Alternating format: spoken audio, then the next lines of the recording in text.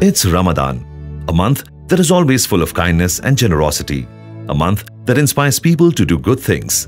People like Abu Khaled, Khaled, and the 3 children. Join us every night for a new episode as we look at all the good things Abu Khaled and his family do. This Ramadan, every window has a story of kindness. Ramadan Kareem. Abu Khaled's family is one of the most generous ones in the neighborhood. They always invite people over for iftar to share the wondrous moments of Ramadan.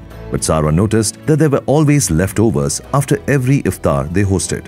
Usually, they gave some of the leftovers to their less fortunate neighbor, Uncle Salem, who passed by the house every now and then to take home some of what Khaled had cooked.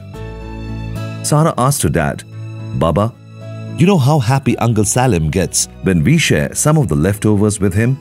Why can't we share the rest of the leftovers with all the less fortunate people in our neighborhood?" Abu Khaled smiled at his daughter's brilliant idea and thought about setting up a Ramadan tent in front of their house. He even decorated the tent with beautiful lights. The news of Abu Khaled's tent spread throughout the neighborhood. Every night, the tent was full of people eating, and just like that, everyone felt the generosity of the holy month.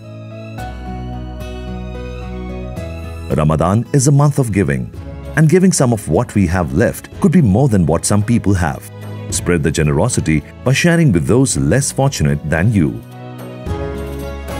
Good deeds, no matter how small, can make a big difference. Tune in tomorrow to see how Ramadan continues to inspire Abu Khaled's family. And to find some inspiration for yourself, visit us at mcdonaldsarabia.com and let's spread kindness together. Ramadan Kareem.